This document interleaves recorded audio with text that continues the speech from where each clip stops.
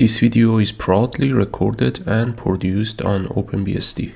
In the video that first I discussed the VMM, we created the virtual machine, but then to start and stop the virtual machine, we have to actually type a long command to get things rolling. And that could be a bit inconvenient, especially if you are dealing with the multiple virtual machines. So one may suggest that we can actually create a simple bash script, put the command in the bash script, and then basically get everything easy. But that's unnecessary because you have something better than that, and that one is the vm.conf.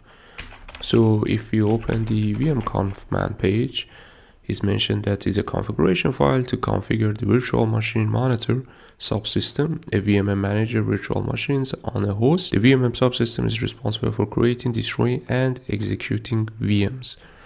And this vm.conf divided to the 4 parts. Basically, one is the macro definition, so you can create the macro and reuse it or extend it further down the road in the file. You can also have a global configuration on setting the general whatever configuration that you wish for the VMD. Then also you have the VM specific configuration as well as the switch, which is for the networking stuff.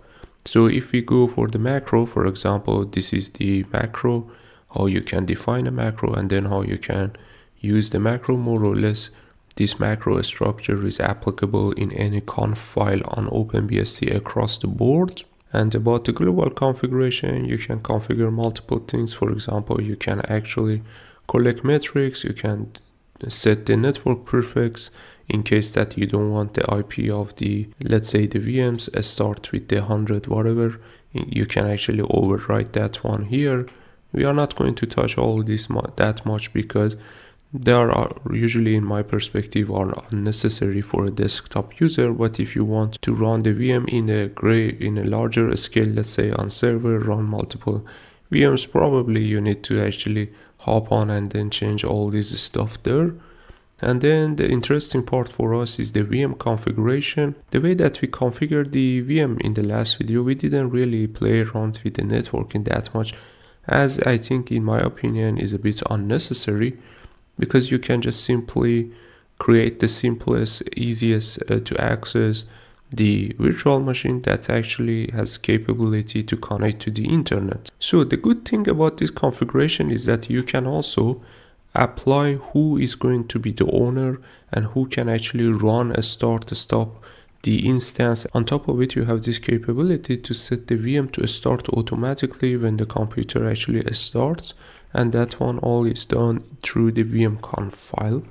And so the objective of this video is actually to create a simple vm.conf file for the previous virtual machine that we have created, and then go through the structure very quickly. So I'm going to create a new tab here, and then we go to the etc, and then we start by creating a file called vm.conf.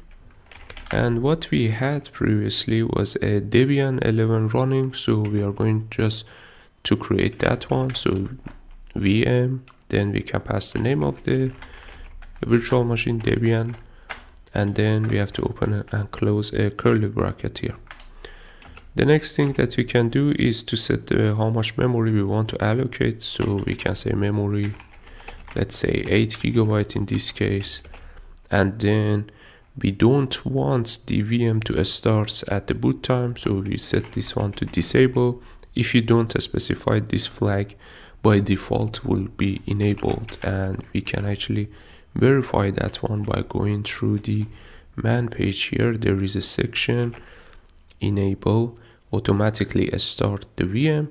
This is the default if neither enable nor disable is specified. Do not start this VM, so we don't want the VM to start automatically. And then what we want to actually specify the path where the image exists. So we say disk, this one obviously is a disk, and then what we can say, let's say a /home VM, then the image. And then we have to specify the network part because we want the VM to connect to the internet, and for that one we say local interface. This part is the most, let's say, trickiest part because the configuration is almost endless. You can do multiple setup.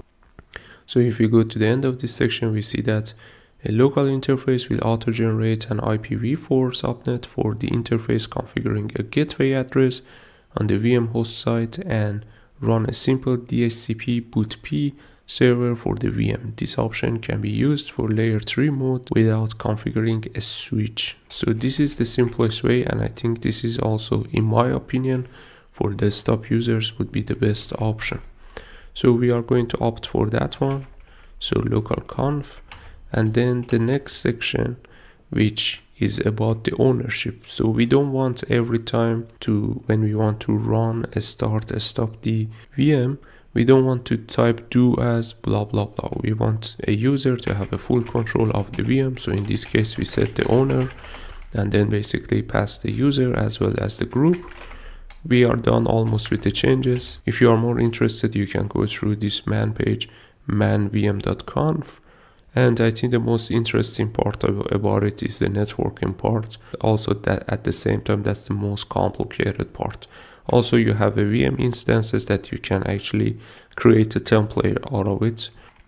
So now we have done with the config file. So let's look at it. So this is our configuration file. The next step is to restart the VMD. So do as rcctl restart VMD.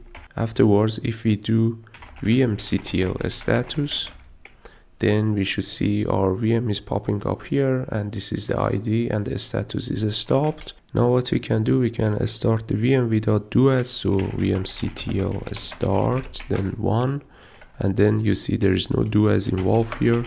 vmctl status, so it is running, and then basically I can just simply go to the VM here. So that's all for this video. I hope you enjoyed it. I would like to take a moment to thank Patreon contributors: Grok with $30 generous, Stellar Orbit with $20 generous, OpenBSD Maximalist, Alexander M, Russell Willis, OpenBSD Enthusiast, DM'd, John Collins, and Liquid Mobius.